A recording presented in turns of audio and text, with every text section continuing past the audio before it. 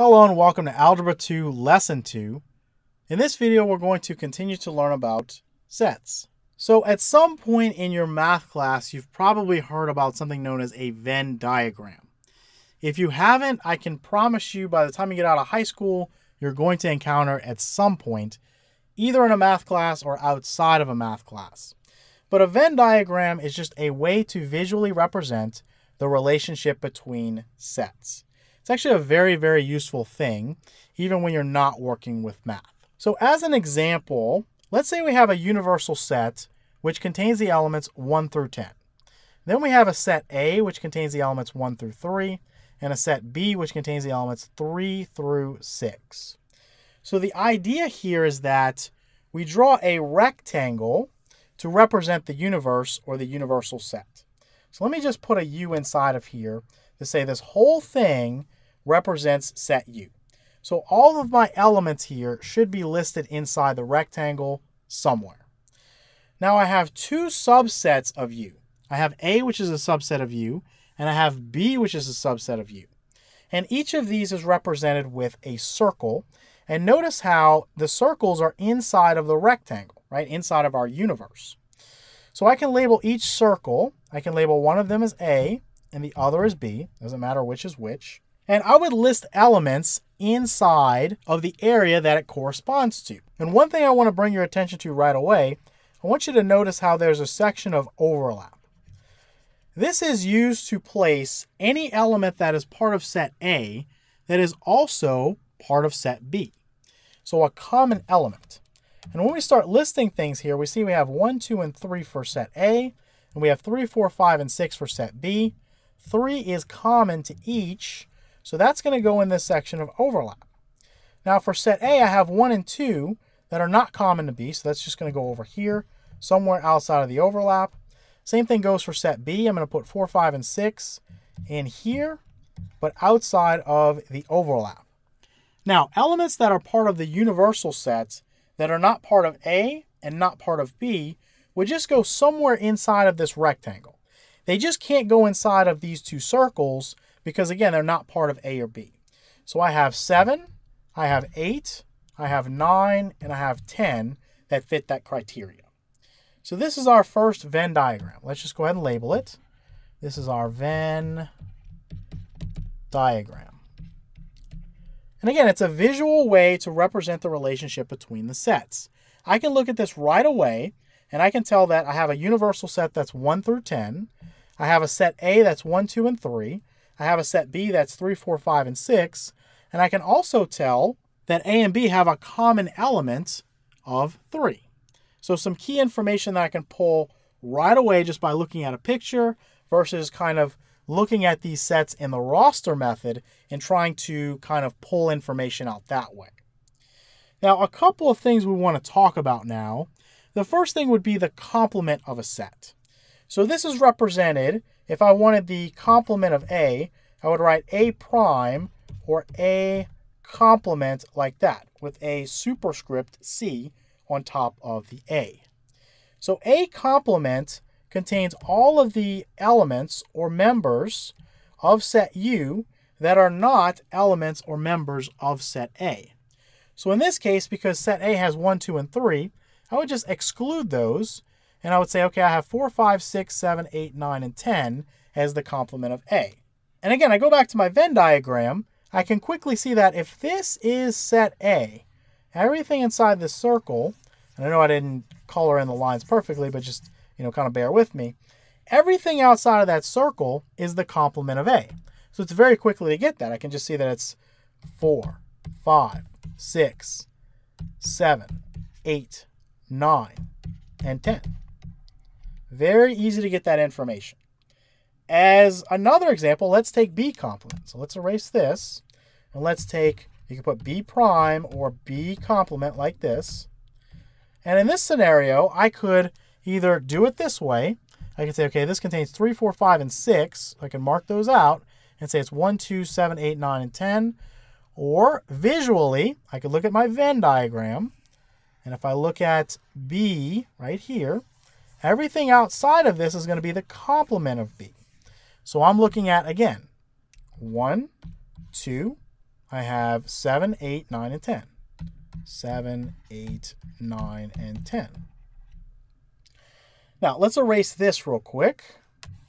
Let's now talk about the union of two sets. So the union of two sets, let's say A and B, is denoted with a symbol that kind of looks like a U. So we'd say A, let me do it in a different color, union, and then let's return to the other color, B, is equal to, this is going to be the set of all elements of A along with all elements of B. But with one key thing here, we don't want to double list anything, okay? So if I put in all the elements from set A, that's 1, 2, and 3, then all the elements from set B, I've already listed 3. I don't need to list it again. So then just 4, 5, and 6. And again, the way you look at the union is, if I look at my Venn diagram, it's everything that's contained in these two circles. So everything in these two circles. What's not going to go in there would be anything outside of the circle. So things like 8, 7, 9, and 10. Things that are outside of the circles, you can very quickly look at the Venn diagram and get the union. Now, the other thing that we would talk about would be the intersection. So let me erase this real quick. The intersection just looks like a flipped upside down U. So I'm just going to basically reverse that symbol and make it look like this. So this is intersection.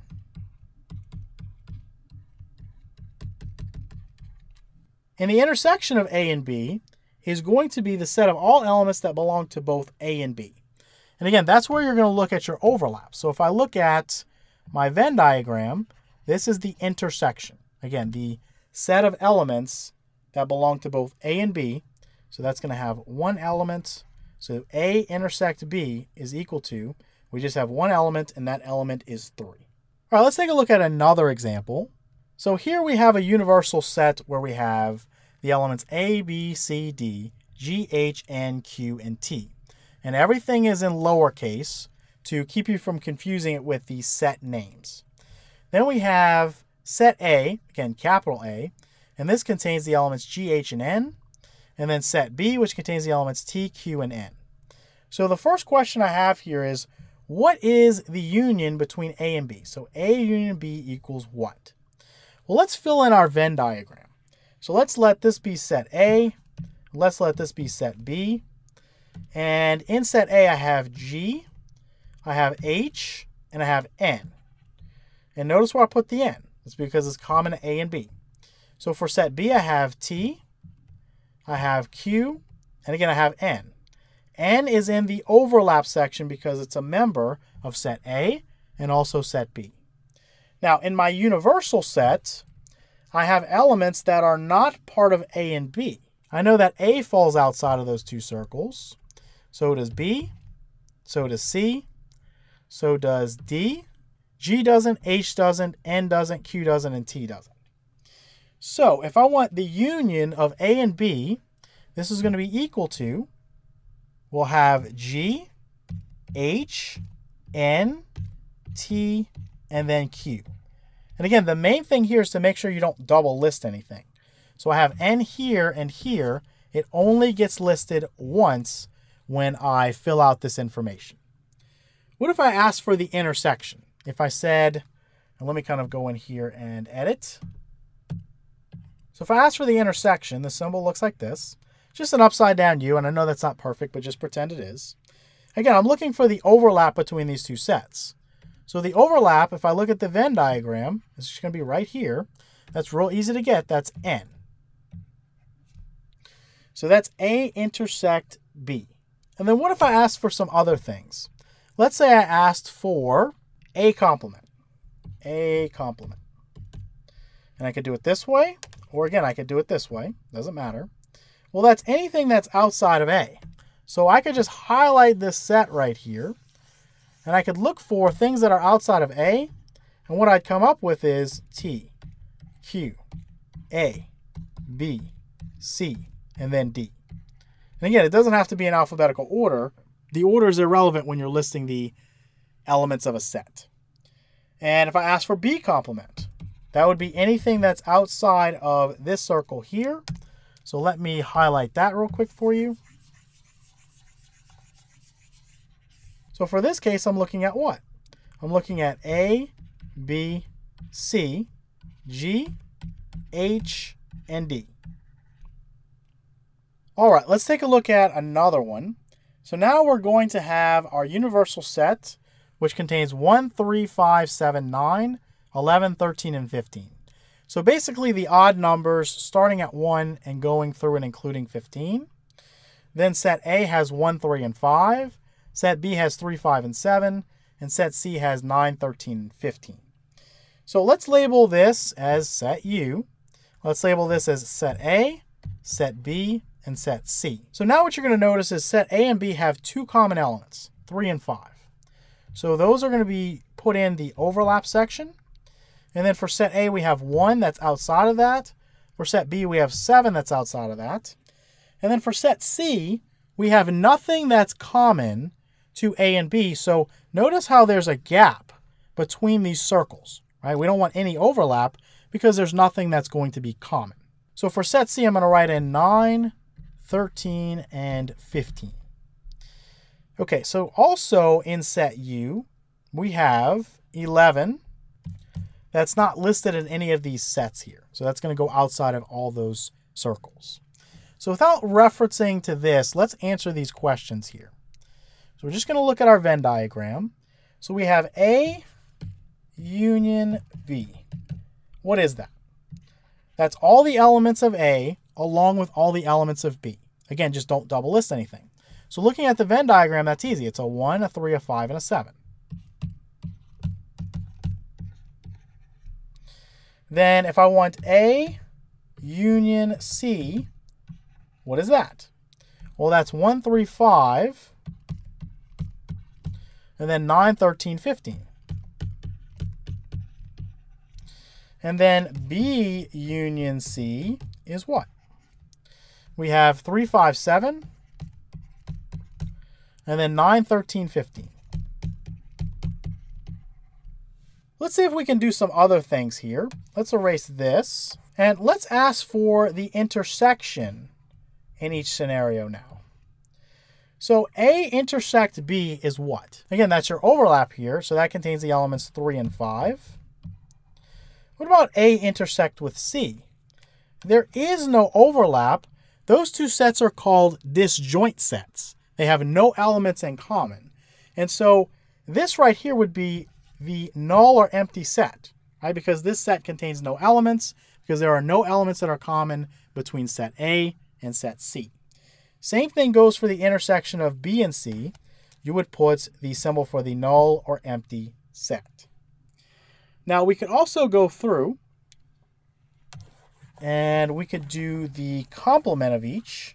So I could do the complement of A, the complement of B, and the complement of C. And again, with our Venn diagram, we can do these very quickly. So for A complements, I would have 7, 9, 13, 11, and 15. For B complements, I would have 1, 11, 9, 13, and 15. And then for C complement, I would have 1, 3, 5, 7, and 11. And again, just looking at the Venn diagram makes things nice and easy to see. If I want A complement, I could shade A and say I want everything outside of that. So that's 7, 11, 9, 13, and 15. If I want B complement, shade B, and I want everything outside of that. So that's 1, 11, 9, 13, and 15. And if I want C complement, I could shade C. And again, I want everything outside of that. So that's 1, 3, 5, 7, and 11. All right, let's take a look at another one. So we have a universal set that contains California, Oregon, Washington, Colorado, North Dakota, New York, Wyoming, Texas, Georgia, South Carolina, Maine, and Wisconsin.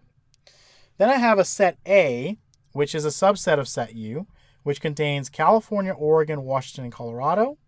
Then I have a set B, which again is a subset of set U, which contains Oregon, North Dakota, New York, and Washington.